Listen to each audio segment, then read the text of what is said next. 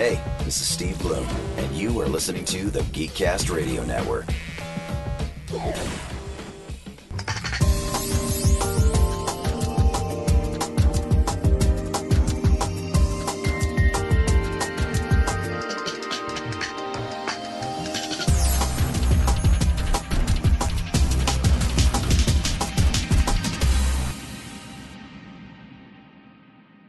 Hello and welcome to Altered Geek Unlimited, episode 28. I'm your host, Steve Megatron Phillips, and joining me this week is... Dave, Joe, and Mike. Hello. Hello. Yes, we return again. Yes.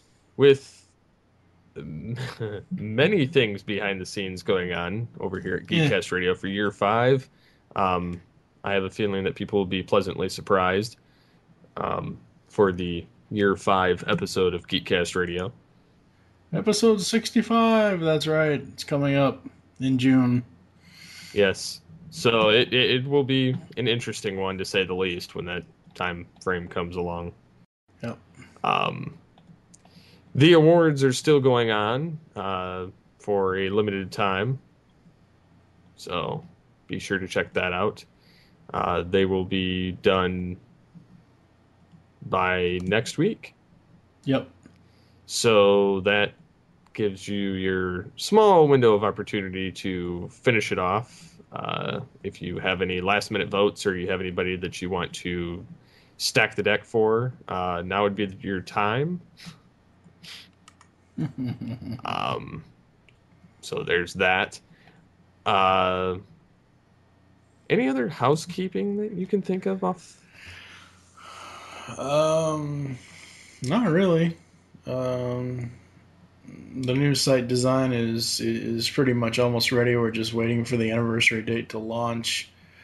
New site's going to be entirely interactive.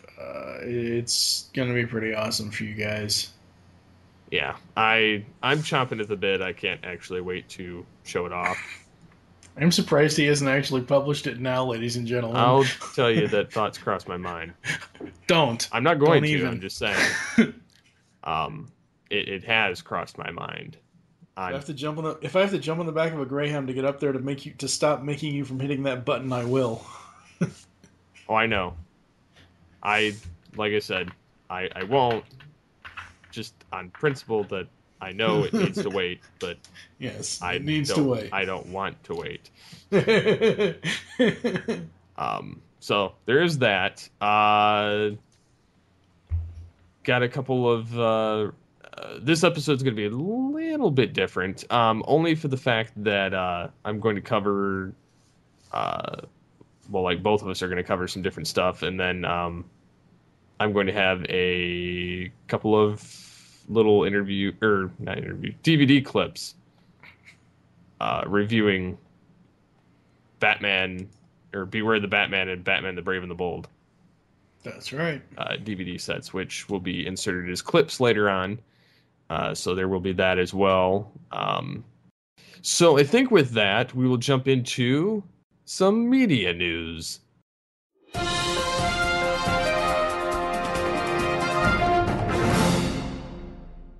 Yeah, 17 X-Men Days of Future Past character photos. Oh boy. Hey, look, John Oates is in the movie. What did you think about all those different images? I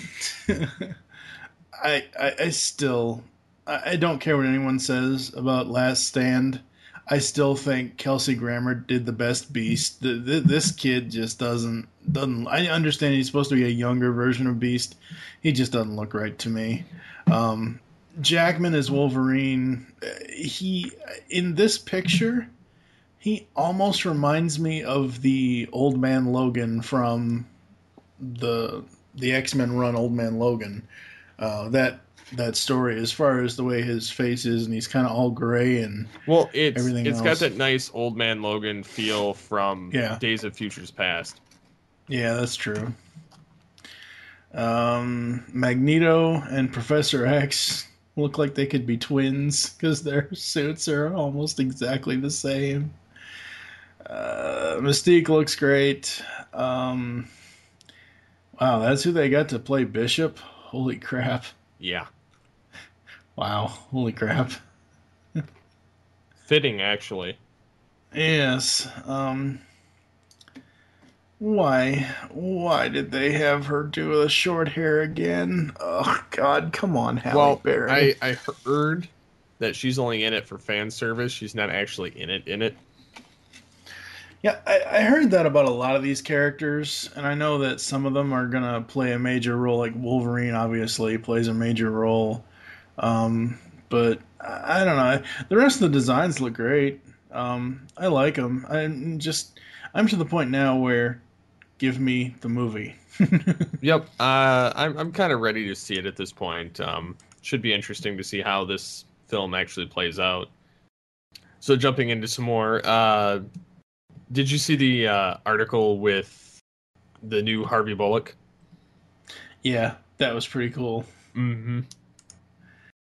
I actually can't wait to see them play in this. I guess he said his version of Harvey is in comparison to iterations seen in the comic and the animated series. It's Yeah, yeah, it's a lot darker. yeah. So But I mean, it makes sense with the way that his look is and the way that because I don't think Fox is gonna do Gotham. I don't think they're gonna do it bright and sunny. They're gonna do it dark, like it should be done dark. But yeah, no, I mean, again, it's just one of those things where so far I think all of the casting that I've seen for Gotham looks really, really good for what they're trying to put together. Um, I just don't want them to use the crux of the Joker at yeah, all. I don't want to see his I don't. character show up at all because he's a reaction to Batman. Yeah, I don't care if people on Facebook post an image of Willem Dafoe, the former Green Goblin, that looks good enough for being a new joke. I'll have to send you that. I don't think you saw that, but I'll have to send it to you. There was a picture on Facebook. I'm trying to think. There's a picture on Facebook of Batmaniac shared it. Isn't he like It's photoshopped to look like Joker? he's photoshopped. It's him in like a comic drawing, and then a comic drawing of the Joker as him, and then the bottom image is his real face, and then it's mocked up to look like the Joker. And I just no. We do not need Norman Osborn from the original Spider-Man movie to be the Joker. We just don't. Well, I mean, I don't want him as it, honestly, but Mm-hmm.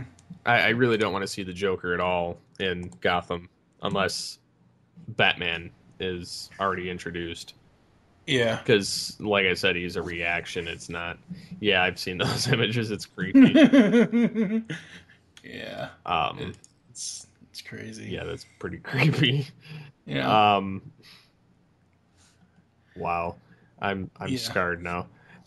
Okay, so I'm gonna while put he's those in being the. scarred, I'm gonna yeah. put those in the episode post. Yeah, so everyone else can be scarred along with us. While he's scarred, apparently Comcast and Time Warner merger is good for competition and consumers. Oh boy, here we go. Let's see here. Basically, with all their flaws, cable companies present an easy target for politicians, and the pending antitrust review provides a forum to score points with constituents. None of this chest pounding will lower cable bills or improve service. It may actually hurt honest competition in the long run. Uh, okay, you and I talked about this off air. We talked about what we're paying and I mean, we what talked our about some speeds of it are. on air last week, but we also, yeah, we did talk about some of it off air. Well, you're getting right now 50 megs for $40, right? Currently, because it's a Because it's four-person a special. It's a 4-person No, it's a special. poor person special. Oh okay. I was gonna say, wait a second here. So you're getting 50 megs for $40. Until March 6th, and then I'm going because I didn't want to pay 60 some dollars. Mm-hmm. Um, I killed my TV part of it, and I dropped my internet from 50 down to 25. So it's going to be 39. Okay. Well, for me, this is so lame.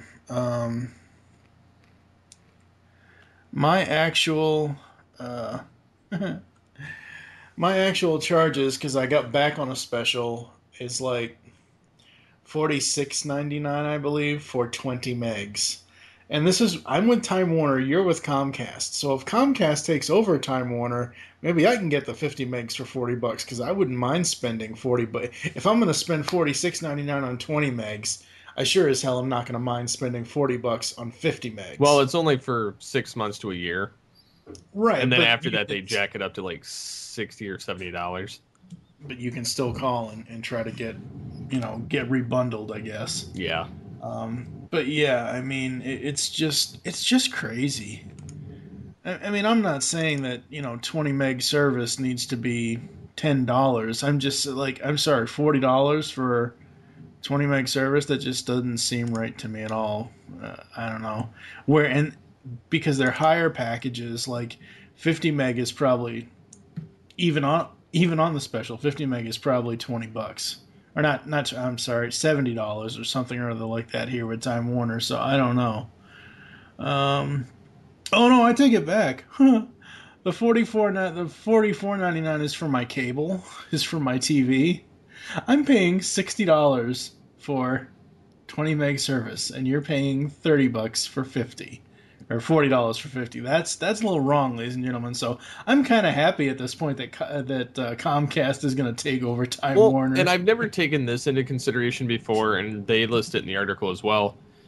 Mm-hmm. Is that some of the stations themselves, which is why we have these dumbass bundles.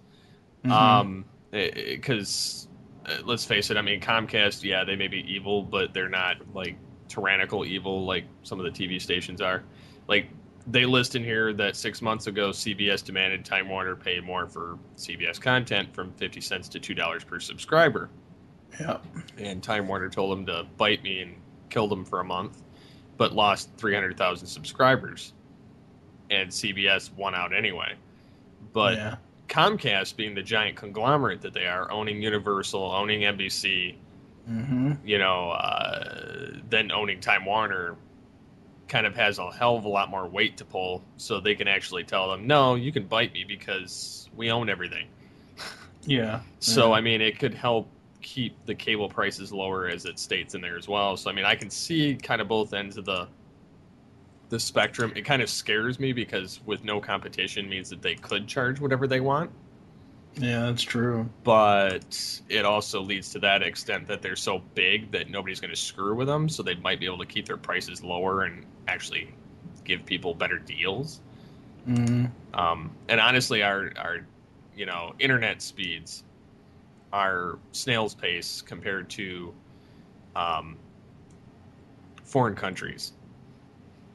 Yeah. We're like way back. We're paying entirely too much money for the amount of bandwidth we get now compared to these other countries. So I mean, it's kind of a toss up. It's going to be an interesting year to see what kind of happens, because with Google stepping more into that realm and Comcast doing this, I mean, it's going to be a very interesting year watching what happens with the cable and the internet speeds. Yeah, it really, really is. I mean,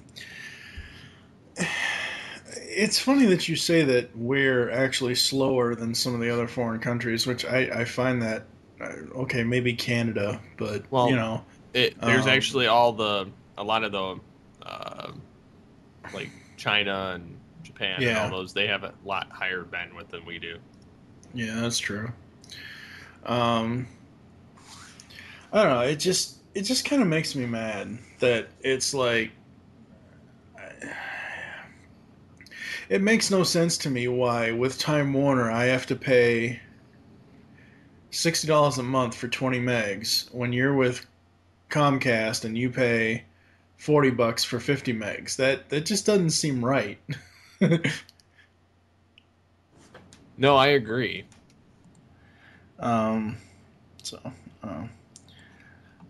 What's next? Well, kind of want to touch on this. It's a one tweak that can make your Windows PC virtually invulnerable. And I found this kind of Oh interesting boy. because it does make sense. Mm-hmm. They stated that, Microsoft published there's 147 vulnerabilities in 2013 that were rated as critical. Mm-hmm. Which it's kind of difficult to guard against anything anyway. But it Mm-hmm. said that if you remove administrative rights, it says that the exact number was 92% of vulnerability, but that brings the number of threats from 147 down to 12, which leads me to believe that, as it states, if you have an administrator account, create Mm-hmm. standard user accounts that you run off of. The administrator is the one that you do your updates and install your programs and everything else. Your standard is the one that gets to use everything. Mm-hmm. And if you're using your standard one and you're surfing the internet and it downloads a virus, it doesn't have any legs to grow. It doesn't infect anything because it can't run. Ah, interesting. So that actually makes a heck of a lot more sense, and especially with the user access control, the UAC, which pops up and annoys people when you're trying to run programs sometimes or delete Mm-hmm. files. I turn it off because I don't want to see the Mm-hmm. notification every time I go to load something. It bothers me, and I know what I'm Yeah. doing, so I really don't care. Yeah. Whereas, like Windows Vista, you can't shut it off; it won't let you. But Windows 7 and 8, it lets you do that. So, thankfully. Um, I'm getting my first taste of Windows 8 at the moment because we just got a new laptop and it came with Windows 8, which I installed. iobit.com's it's a what's it called?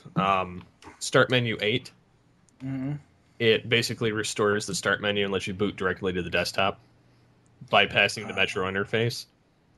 Very cool. I Yeah. love it because I did that as soon as I installed it, and now I can actually use it like Windows 7, and I made everything run like Windows 7, so I can get to everything faster. But anyways, as far as uh, the flaw is concerned, it says that uh, like everybody that used Windows XP, obviously it's more vulnerable because it lacks all the advanced security. Well, it's expired anyway; it doesn't really matter. Yeah, Windows XP has died. They killed it. Yeah, and Vista nobody cares about, so I mean that pretty much died. No. Yeah. Um, but having Windows 7 and 8, if you do this, it actually makes a lot more sense, and I actually may set that up on the new laptop that we just got because, um, I mean, not that I really have to worry about it all that much in my house because we don't really do anything, Yeah. but it's a good preventative measure in any case because there's some times where you can access something and lo and behold, it downloads a virus and you didn't know. Mm-hmm. So there's that aspect, but no, I definitely thought that was kind of an interesting story that people should take into consideration when they're um, setting up a new PC or setting up their current one. Most definitely.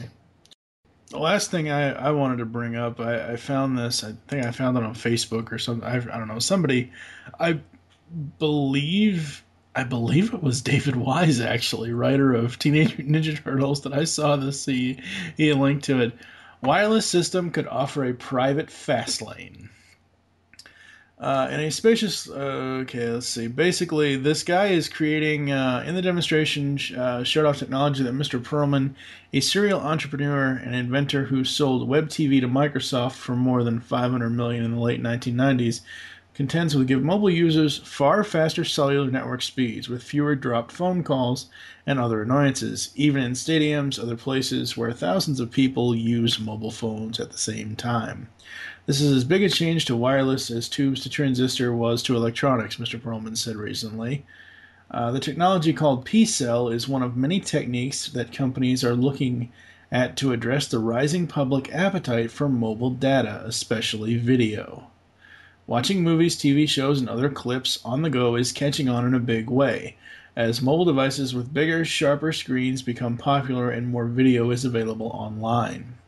But because of the increasing demand, cellular networks are regularly overloaded. In the United States last year, the average mobile phone user consumed 1.2 gigabytes of data a month over cellular networks, nearly double the average amount in 2012. This could be pretty cool. I mean, if you could basically say goodbye to the cell phone companies, that would be awesome. Yeah, the cell phone companies, I actually love that. Uh, they could possibly go away to some extent. Yes. I can't Yes. stand some of them. Sprint. Um, Yes. so I mean, there's that aspect, but uh, yeah, I mean, I'm welcoming any kind of new thing that could take away all the problems we've been having over the last decade with all these companies, whether it be cable or cell phone. Yeah. Yeah.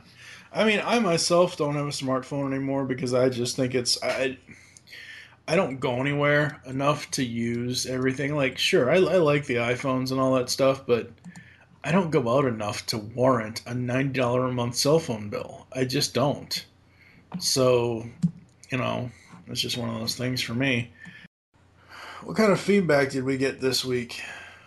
Well, I need to stop doing that. I get so loud. My wife sends me texts every now and again. You're too loud. I can hear you upstairs.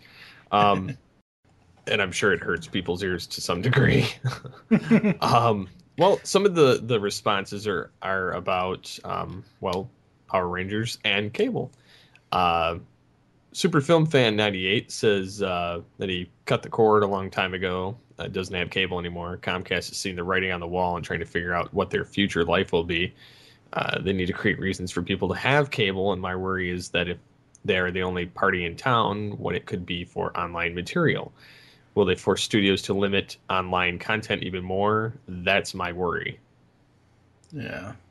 I can kind of get on board with that. Oh, yeah. But we're already starting to see, and I posted this earlier and probably should have included it, but about Netflix's decline. Yes. It's sad but true. They're kind of slowly taking a nosedive. Well, that's because they're so limited in what they can add and they're because Netflix is governed by contracts with studios, and if you don't have a contract for a certain amount of time, then you don't have that show on Netflix or you don't have that movie on Netflix. I wish we lived in a world where everything could just go to Hulu and Netflix immediately as soon as it gets a physical copy release, DVD, Blu-ray, whatever, it's able to go on Netflix or Hulu or whatever I mean, movies come out on iTunes all the time. Okay, granted, I know iTunes is a little bit bigger because it's Apple, but I mean, movies and TV shows come out on iTunes all the time. And I don't see why Netflix has to wait 6 months to a year. Like, I am just. When did Olympus Has Fallen come out? It was sometime last year. Sometime last year. It only got added to Netflix, I believe, within the last 2 or 3 months. Like, right around the holidays is when it got added to Netflix. So I don't get why, in the olden days, and by the olden days I mean like the late 90s or so, or mid to late 90s, you had a film in theaters. 6 months to 8 months you would get it on DVD. Okay, so why is it now that if after let's say 8 months just to be safe, a movie or TV show comes out on DVD, why can't we immediately have it on streaming if we're paying for a streaming service? Why can't we have it on streaming the same day the physical copy comes out? Why does Netflix or Hulu or whoever have to wait another 8 months or another 6 months or another half a year or whatever for it to be able to stream on that? That's one thing I don't get about the Netflix and all that contracts. Whereas Hulu is like, hey, you want your latest TV show from last night? It's here on Hulu, or it's here on Hulu Plus. Pay us the same $7.99 you get that you're paying on Netflix. I'm sorry, I like Hulu. Don't get me wrong. I use Hulu. I have to use Hulu now to watch Masters of the Universe for the Tales of Eternia podcast, since Netflix's contract ran out on it. But at the same time, I'm not going to sit here and pay money I don't have. I mean, Netflix. I've been paying for it for a couple of years now, so I'm used to not. I'm used to that $8 or whatever it is to come out of my budget every month. I'm not going to add on top of that another $8 and spend $16 a month for two services. I'm just not going to do that. I just can't do that with the budget that I have. So I don't know. It's just I wish that the timeline was a little bit different on how the streaming media got their media. I just wish that was a little different. And I don't know what people can do to change it though. That's the only thing. Yeah, I don't really know. I mean, it's yeah, I just yeah. It's crazy. Yep. So moving on, Caleb Browning says, "Did you guys hear about the MMPR series they're doing, which is supposed to be a more grown-up version of the Rangers? It's not official. It's on Kickstarter, and it's like a film that's coming out soonish." Yeah, I'd seen something about it a couple months ago, but it wasn't anything I really paid attention to. I actually commented back to Caleb and I said, as long as Jason David Frank's involved, I'll watch it. If not, I don't know if I'll watch it. Yeah, I don't think he is involved. I don't think so either. Not especially now that he has his series on Bat in the Sun, My Morphin Life, which the first episode just went up day before we recorded this episode. Yeah, it's I the interesting thing about this MMPR thing is the gist of it is it's a fan film, obviously, not tied to anything else, but it says the Power Rangers have vanished. Lord Zed, their greatest enemy, has been defeated. The world is saved. Tommy Oliver, no longer the White Rangers, in exile, running, hiding, waiting for evil to find him again. It says the world has moved on. Now, 20 years later, Lord Zed has returned. And he's looking for revenge against Tommy. So it's like a Lord Zed Tommy battle, essentially. And Tommy creates the new Power Rangers. Well, that could be cool, but it can only be cool if they get the actual guy to play Tommy. If they're going to find some look-alike, then no thank you. It's great if other fans want to check it out, and I think it's going to be really cool if it's a darker series than what Saban been giving us. But if JDF isn't involved at all, and I haven't heard anything that he is or he isn't, maybe more development needs to be made, or I don't know what's going on. But if he's not Tommy, then I don't care. I guess as far as the composer is concerned, it says Ron Wasserman. Cool. That'll work. It's kind of interesting. They've got older people playing the Rangers. They got a chick playing a Blue Ranger and yellow and pink. And then they've got a guy playing Lord Zed, and then there's some Colonel, and then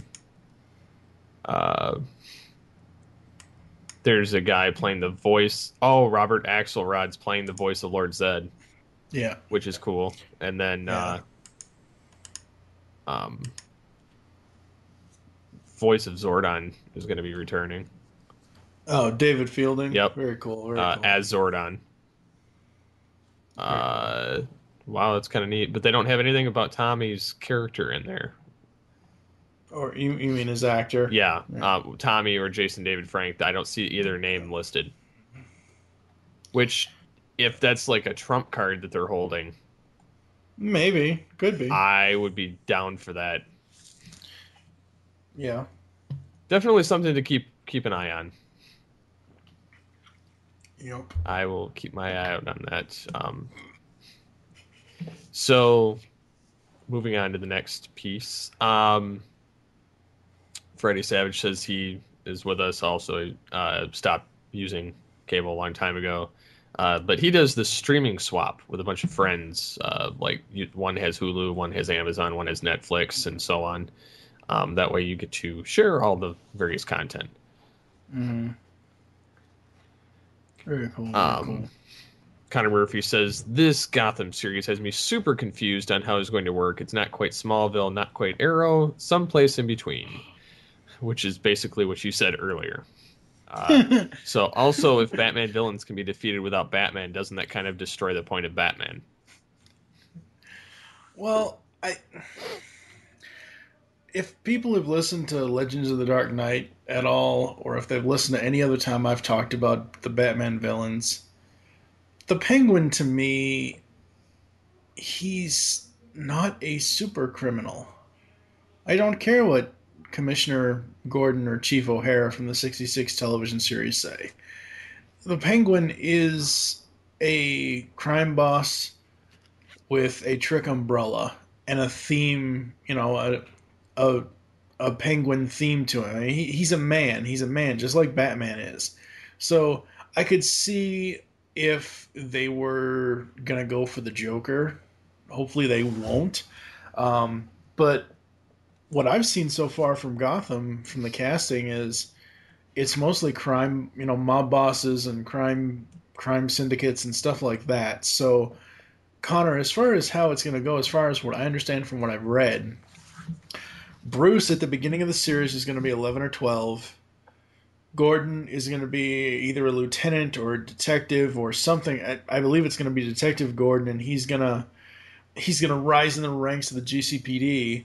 And I guess what their ultimate goal is to carry it all the way through until Bruce is an adult and he becomes Batman, and maybe they'll end the series there. I don't know. I just hope that if they find an actor that by the time they get to him becoming Batman, there isn't this crap of no no flying, no tights. Well, okay, granted, Batman doesn't fly, but I'm using Smallville as an example. It was like, no flying, no tights. I'm hoping that we actually see a Batman suit on television. That would be Um, nice. or if Fox and Warner Brothers really want to do it justice, no pun intended there. If they really want to do it justice, what you do is you take whoever kid you cast as Bruce Wayne, have him grow up, focus on the GCPD and all that stuff, have Bruce kind of in the background as a kid.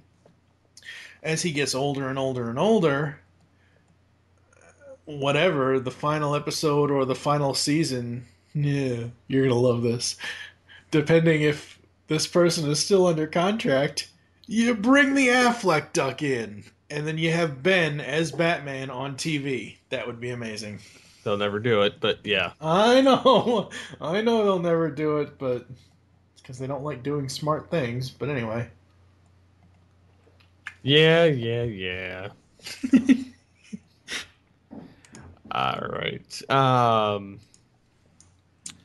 Dragono says, for me, the best way to get good deals is by calling up and saying you were canceling, not asking for a better deal. Just say you wish to cancel your service. Um, but he says, key is you have to be willing to cancel services, though, because they might call your bluff, which for the most part, they do nowadays. yeah, They don't give a rip. I find arguing with them on Twitter has great results most of the time.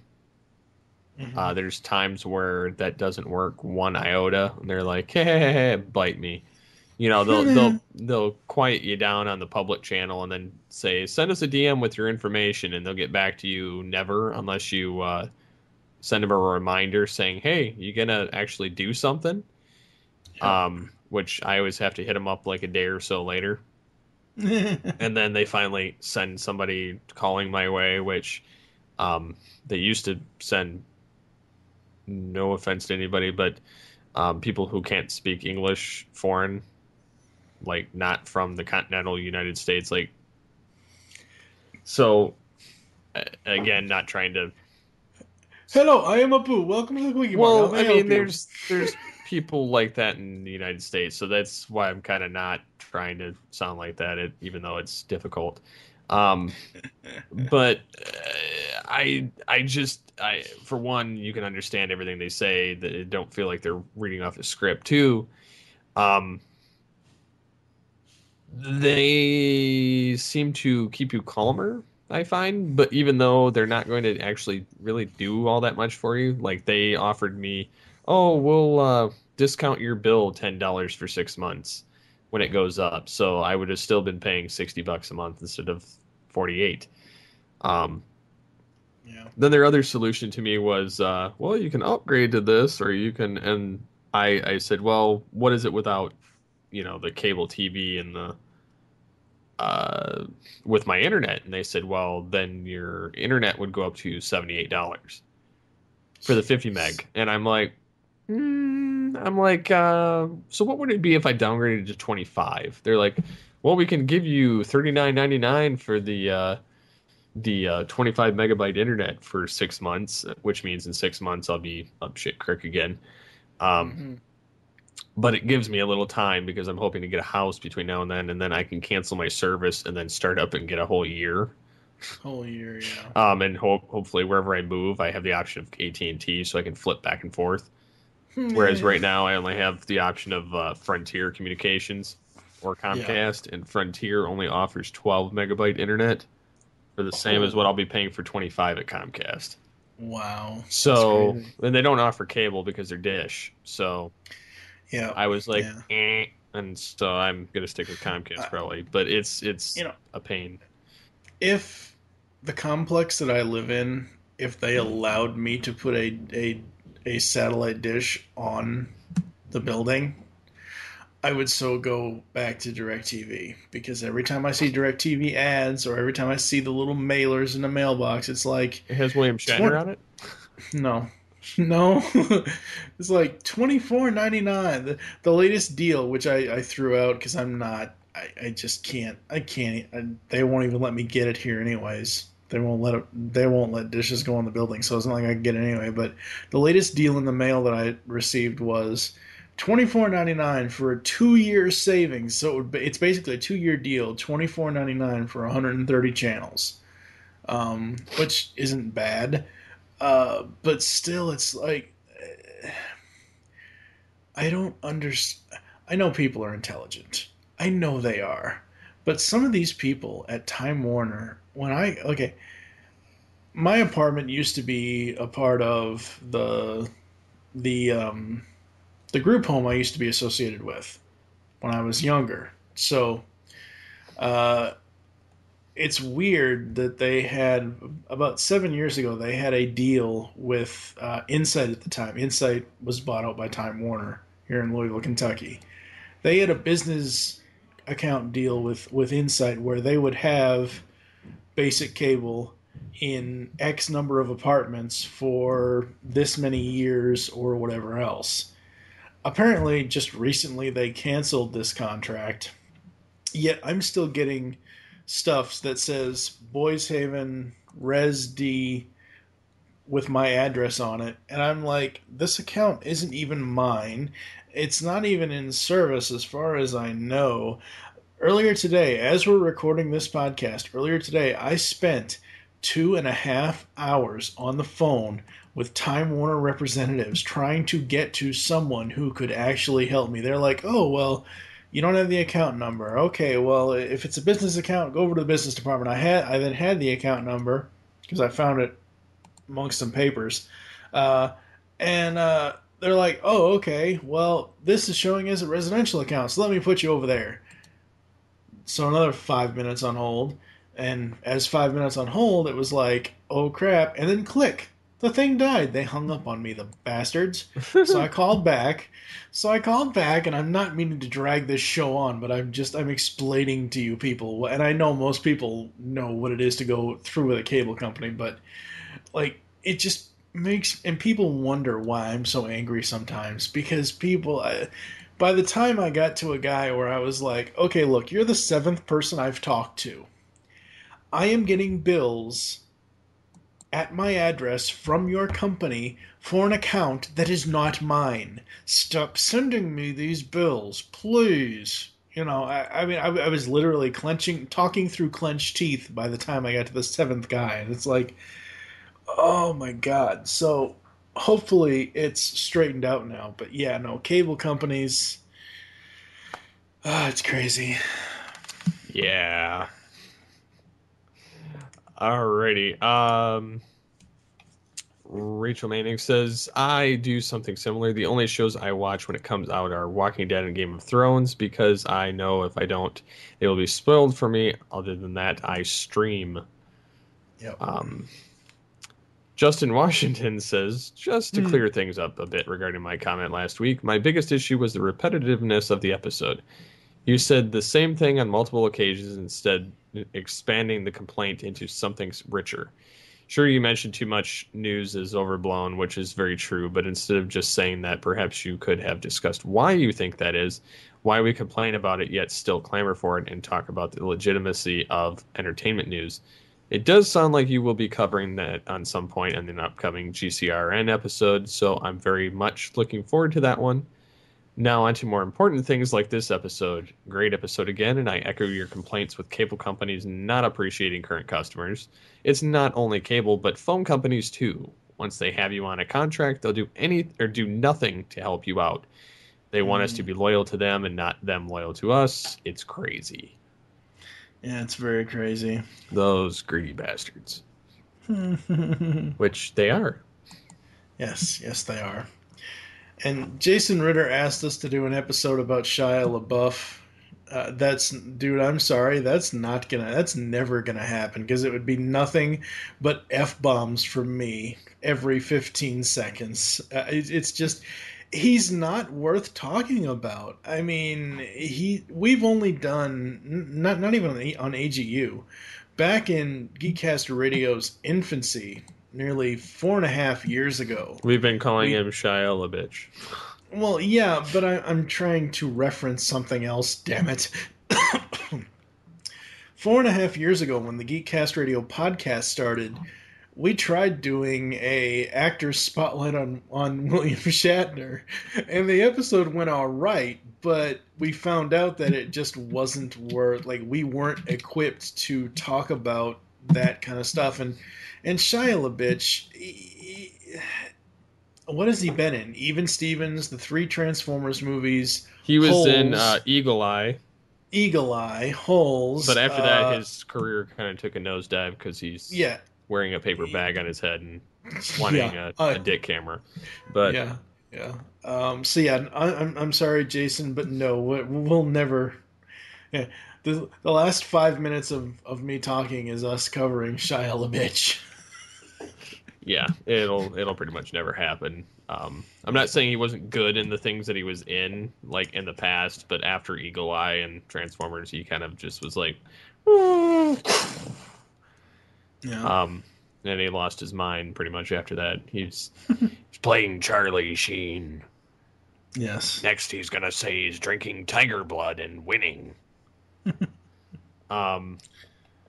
So I think we'll take a quick break and come back with the Blitz. 10-minute Blitz. 10-minute Blitz. 10-minute Blitz.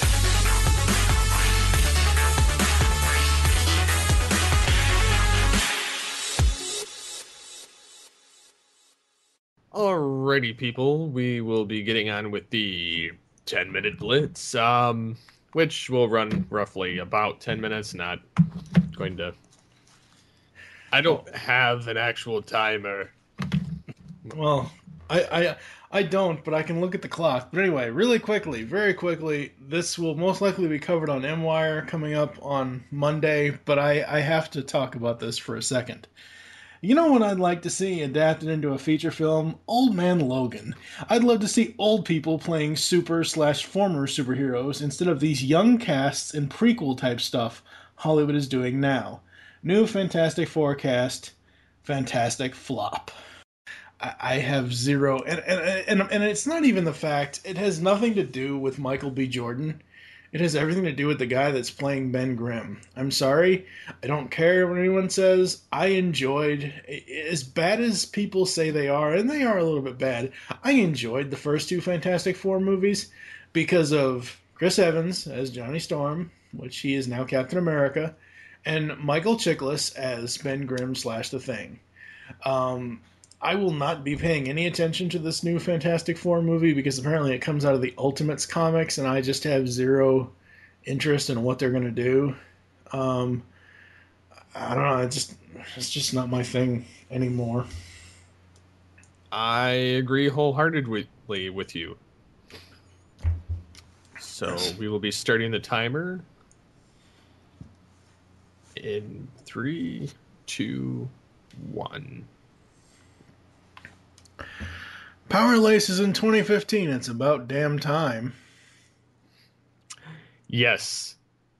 I think that this idea is cool. We so need to have Huey Lewis's Back in Time playing under our voices right now. Nike had announced some special shoe based on the Marty McFly shoe from 2015 and Back to the Future 2 a couple of years ago, but it didn't come with power laces. And then they were like, oh, just wait till 2015. Power laces are coming. But the Nike advertiser, or the Nike designer didn't say whether they're going to be on those shoes or some other shoe. So I actually can't wait to see this actually come into play. mm-hmm.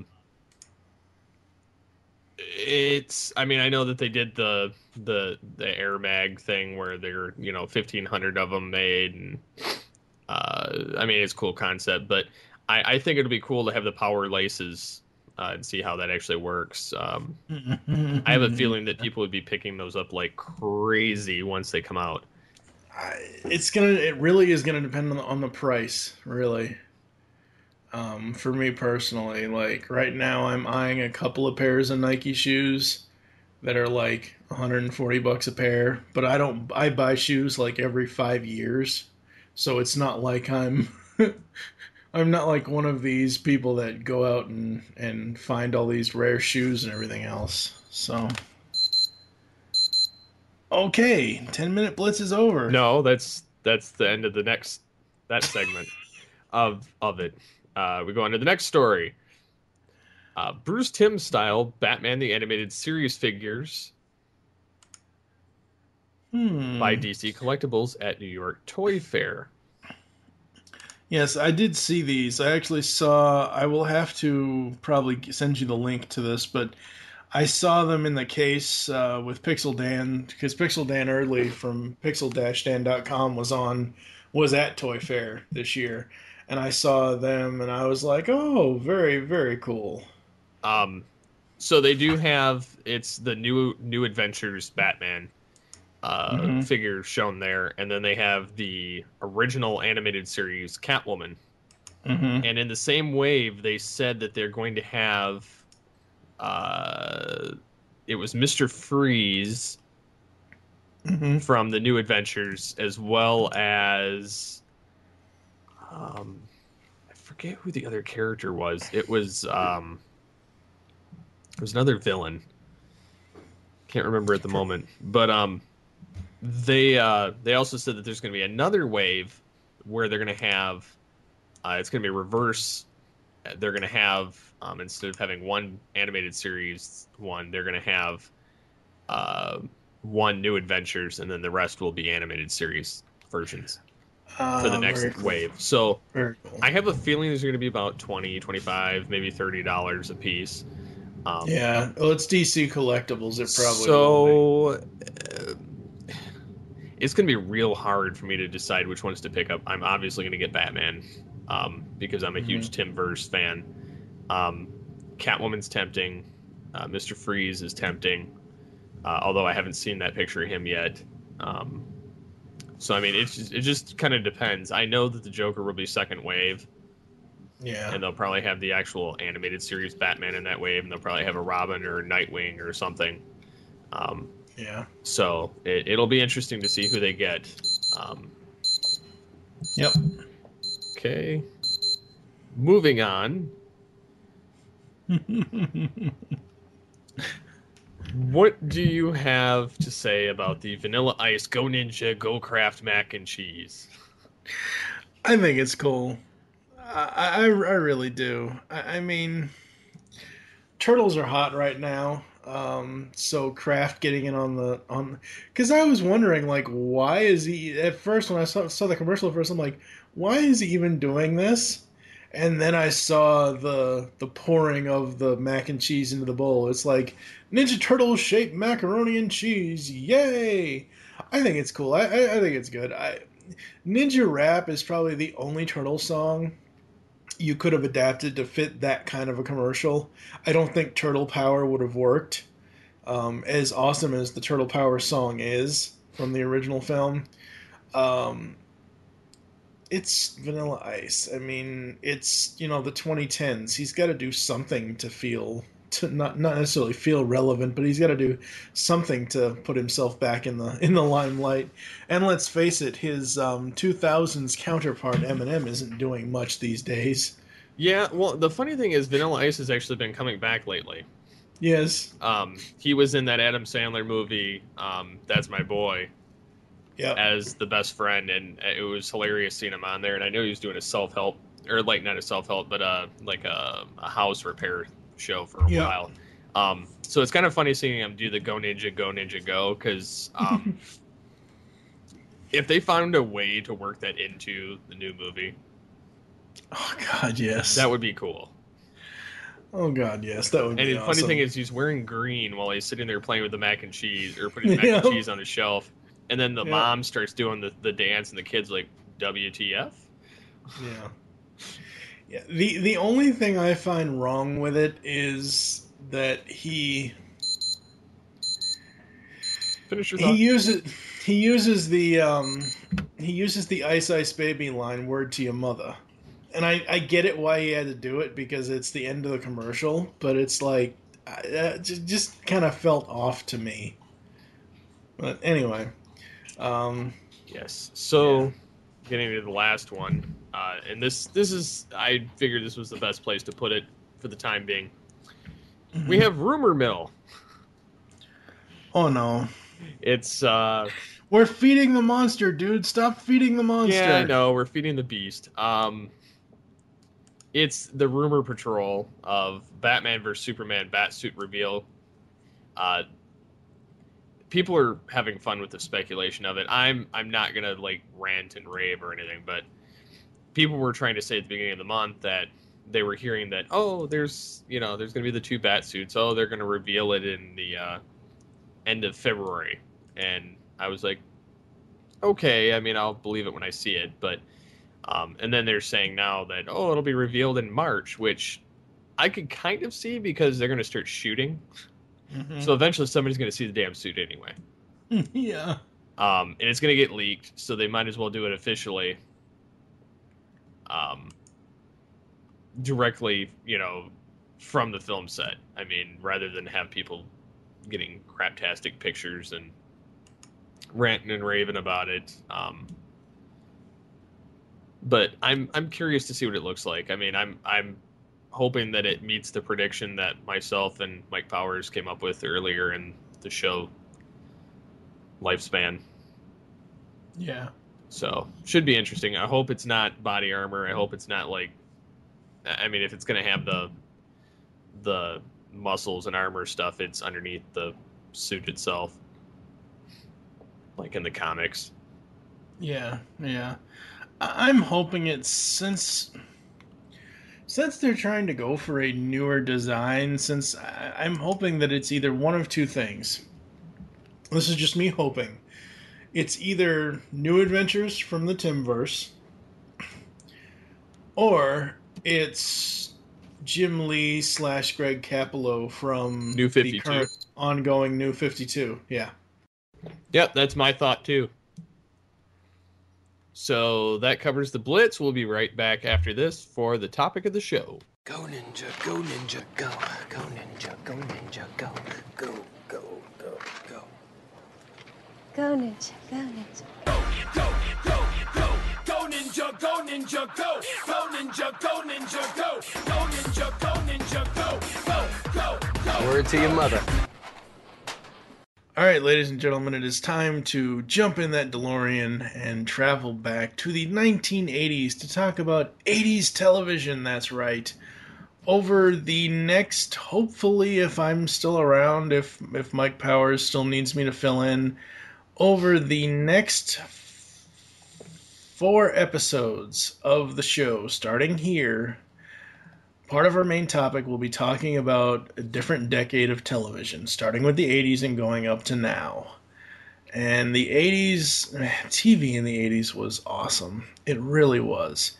You had so many different things you could watch, whether it be syndicated cartoons from the 60s and like the Jetsons and the Flintstones, or Scooby and Scrappy, or Space Ghost, or any of that kind of stuff. Television itself.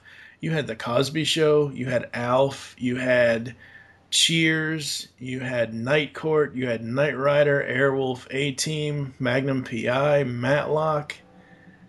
TV in the 80s was just, like, when I was growing up, television was a special thing. Not saying, I mean, we had 2 TVs in our house, but one was in my mom's bedroom, the other one was in the living room.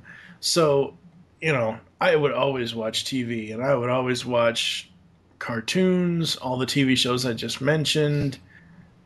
Everything about the decade of the 80s with television was just absolutely amazing. Even MTV was great back then. You mean it actually played music? Yes. Oh my god, you have no idea how I pretty much obsessed over the video for Hall & Oates' song Out of Touch, the extended version, because it has an extended drum solo in it, and I was like, oh my god, when is the video coming back on? Hurry up, hurry up! But no, there's so, like, take Alf, for example. Anyone that didn't love Alf, there's something wrong with you. There really, really is. Well, Alf was funny. Yes, of course. It was one of those, an actual sitcom, a comedy you could sit down to watch. Unlike some of the comedies of today, where they try to go for the gross humor or the gay humor, or just something so over the top that it just doesn't, like, and I know this is gonna sound like I'm preaching here, but I'm sorry. The only comedy I watch now that is actually from the 2000s into the 2010s is The Big Bang Theory.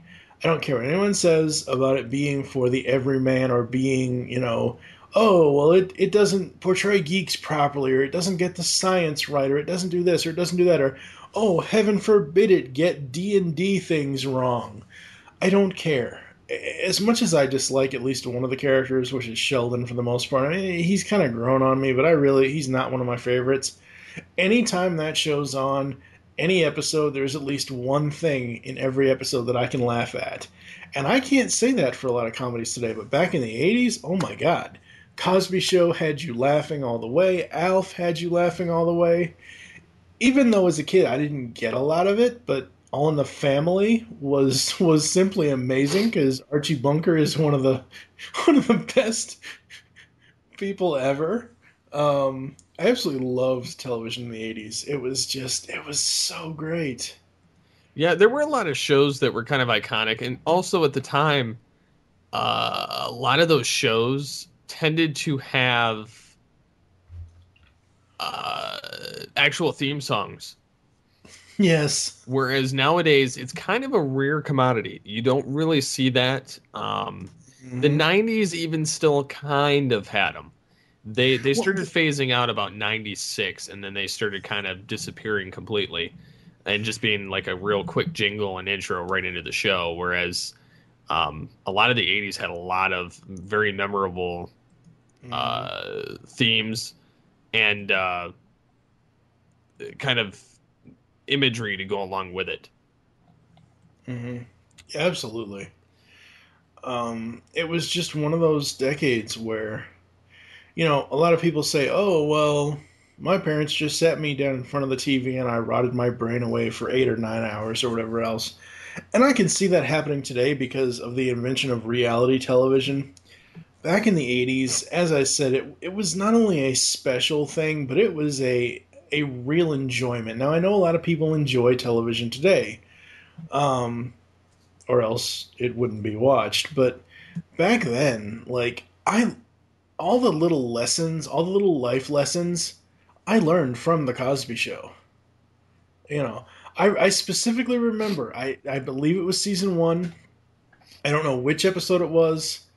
Like, I don't know which episode number or whatever else it was, but it was it was one of the Halloween episodes where before they went out, Cliff said to Rudy, "Okay, you got two bags. You got a purple bag for the houses that you know, and a red bag for the houses that you don't." And after seeing that episode, I always had two different bags for going trick or treating. That actually makes a lot of sense. Yeah.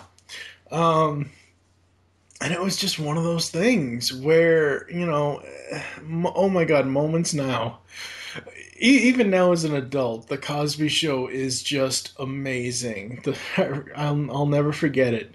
The episode where Eldon and Sandra come back after getting married and whatever else, and he's left law school to open some wilderness store, and Sandra has also left law school, and Claire just goes off.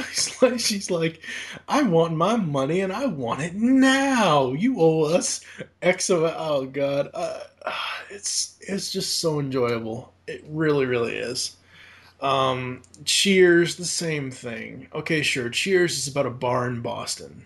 It's about all these guys and a couple of girls coming into this bar, but who can sit there and tell me out of the listeners that you didn't tune in every night or every week to see the adventures of Sam Malone, former player of the Boston Red Sox, Cliff Clavin, Norm, Carla? I mean, Rhea Perlman, oh my God, so hilarious in that show.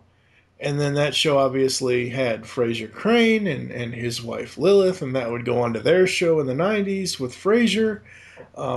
The 80s was a perfect melting pot of television gold to me. I actually watched quite a few shows for the 80s, which actually surprised me. Being that I was born in the tail end of the 80s. Yes. But a lot of the shows from the 80s actually continued on into the early 90s. So with that, I remember watching Elf. It's one of those cool, crazy alien Muppets. I thought that was kind of a cool concept. I remember watching The Cosby Show. A lot of his shows were funny, no matter what really happened. I mean, I know there were a couple different iterations of it, and I know he's trying to come back with a new one now. Yeah. But just a lot of the quips that would go on, a lot of the interactions between the family members, his facial reactions were a lot of it. And the guest stars. I mean, they had episodes with Stevie Wonder. They had a young Adam Sandler guest star in there, and he was a scrawny little kid. Yeah, he was. They had the guy that played Rex from Toy Story in it. Oh yeah, Wallace Shawn. That's right. Yeah.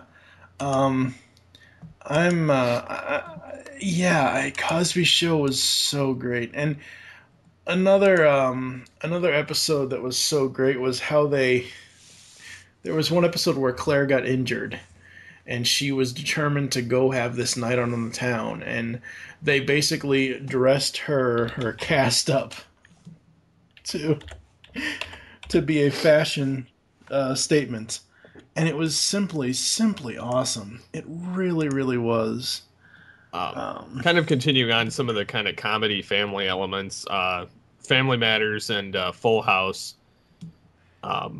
were two that I watched quite a bit. And pretty much everybody remembers those two shows. Full House because you just have the three guys kind of running the whole family. And then, and this year they finally had kind of reunions of sorts in Dan and Okio's commercial, and Jimmy Fallon, Yep. which I thought was kind of cool. Um, haven't really changed the look too much. I mean, they've obviously gotten older, but they still pretty much look like they did there. But that show was pretty funny. Just the dynamics that would go on in between it, the life lessons. Same thing with Family Matters. One of the key elements was you had Carl Winslow and Steve Urkel. Those were like my two favorite characters of that show, Yeah. because they were kind of, it was a love-hate relationship between the two of them. Well, more so because of Carl, but uh, Urkel, just couldn't stand, or Carl couldn't stand Urkel, even though sometimes he could get along with him for the sake of whatever that given plot was. Um, I found it real fun watching that show as it went along, as well. It was really interesting for me when they did the whole Stefan angle, where he had some sort of personality machine that turned him into an actual real person that Laura actually would want to date. Yeah, I thought Basically, it was a nice nutty professor kind of aspect to it. Yeah, very much so. And the one where Carl actually became the nerdy guy, like yes. stepping into it. Oh my god. It's so weird seeing no, that show was awesome. The other thing really quickly that I want to mention about the Cosby Show, I was trying to mention it earlier, but I had to find it. The Cosby Show and the Thundercats have a common thread. Who would that be? Earl Hyman is Panthro. Grandpa Huxtable is Panthro on the Thundercats, on the original Thundercats show. Huh. Yep. Interesting. It was very, very awesome. What were some of your other favorite 80s shows? I know people are probably going to give me flack for this, but I really love Dallas. It was a Friday night soap on CBS. J.R. Ewing is the single best, most hated yet most loved villain on television ever. Like, J.R. Ewing knew how to be a good villain and still make you love him. Just all of that, and then now with the revival series, with the continuation of the current series, it's just absolutely amazing. Let me see here. What else?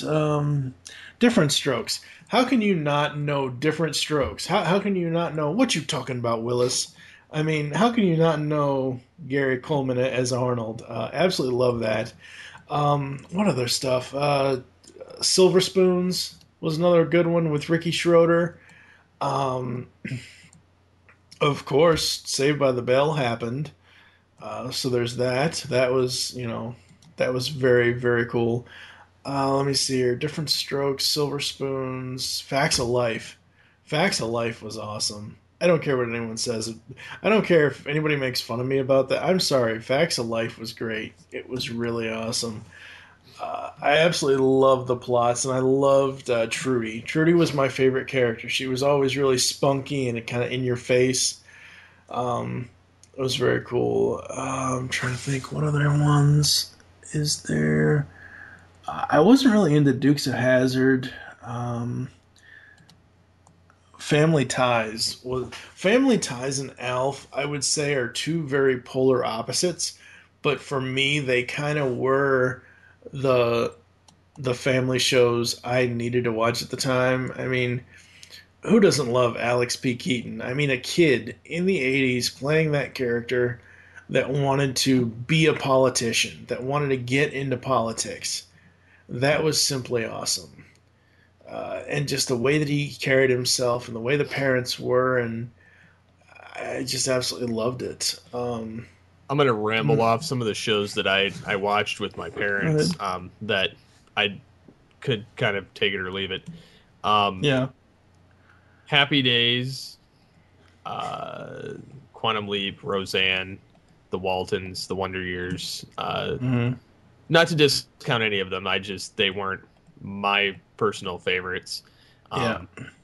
Some of the ones that I did find to be interesting are I loved the A-Team. Yeah. It's probably one of the best kind of comedic crime action dramas that was on in the 80s. Oh, yeah. I mean, I know there were a lot of them, but I really liked that show just because it's a ragtag group of guys that were kind of having to deal with issues, obviously for hire, but they kind of remind me of the starting group of the Beast Wars cast. Yeah, they really are. Because you have Hannibal as like Primal, you have Baracus is like kind of like Dinobot. Yeah. Howling Mad Murdock is almost like Rat Trap, and then Face is like Cheetor. Yeah. So I mean, it kind of gives me that effect when watching it, but I enjoyed it. Married with Children, still funny. Al Bundy's still reading the same newspaper, even in his new show. Yep. I don't know if you've seen that image or not.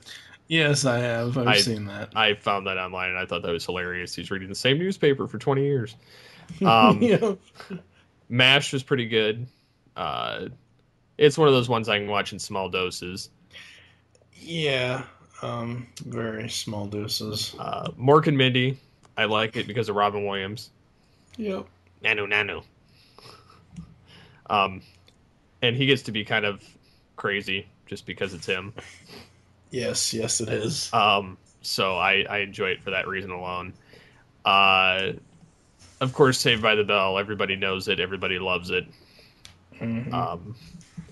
And then I would say my favorite 80s show, The Muppet Show. Yes, exactly. I love the music for it, the theme song. I love the Muppets. I love all the characters. I love the voices and the things that go on. It's such a perfect show. And the best part is, my son loves it. Drives my wife nuts because she doesn't really care. Well, because she's like, I want to watch an educational. I says, it is educational. They learn that they can't hit each other. And Fozzie's not funny, and Gonzo's greedy, and Miss Piggy is, thinks she's like bacon, hot. Yep. And then you got Kermit, Pigs in the oven, baked in space. Wow. And then you get Kermit the Frog here, and he's such a wonderful part of the show. Mm-hmm. But yeah, that's one of my favorite shows. And then, of course, the revival that it's having nowadays. Just goes to show you, everything old again, or old is new again. Yep. Even Elf had a revival in the Radio Shack commercial. Yeah, he did. So I mean, it's the 80s were definitely iconic for television. Yes, they were. Even stuff like, even though Seinfeld is a very 90s show, it premiered in 1989. That boggles my mind since most of it is so 90s. Small Wonder. I remember watching Small Wonder all the time. Taxi, I remember watching that. Three's Company. No one could beat Jack. No one could beat Jack Tripper at anything. Absolutely love that.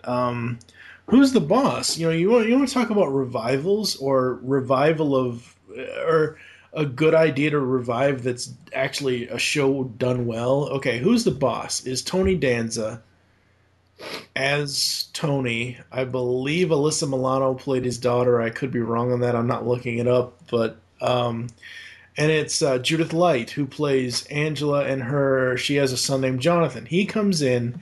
He's the nanny of the house. He takes care of everything that she needs him to take care of.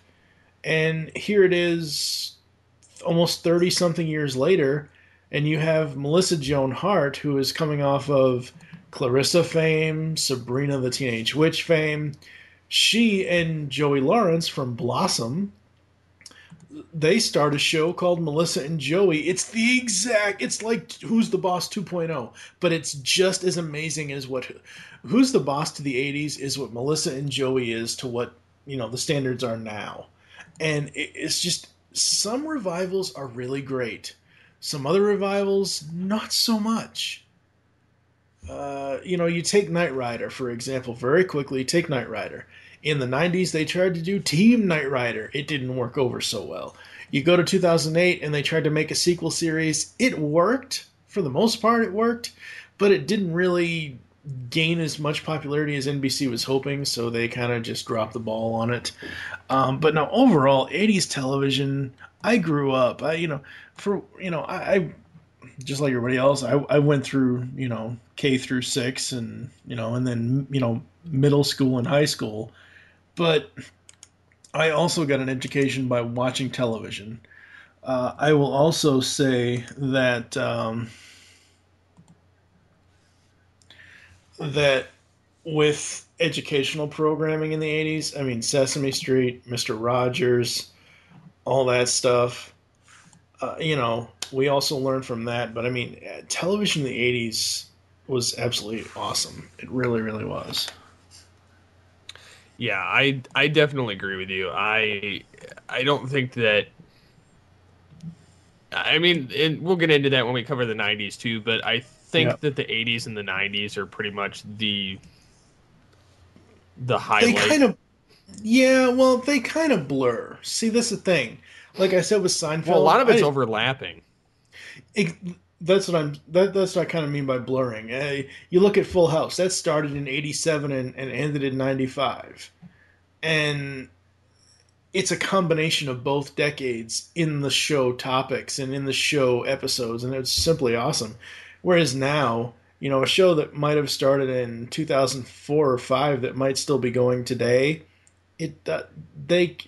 television today is a whole different monster, and we'll get into that in the upcoming episodes. So yeah, there is that. But no, this is going to be fun talking about the other three decades and stuff of TV. Yeah, definitely. So I think that about wraps it up. Yep. So thank you, as always, for joining us here on Altered Geek Unlimited. You can contact us in the following ways. You can call the voicemail line, 502-526-5821. You can email us, feedback@geekcastradio.com. You can visit the episode post on geekcastradio.com. You can visit the Facebook fan page by searching GeekCast Radio Network. You can contact us on Twitter @GeekCastRadio, #AlteredGeek. My Twitter handle is @SCP21, and yours is, sir? TFU and Mike. So as always, get altered, get geeky with the Altered Geeks. See you next time.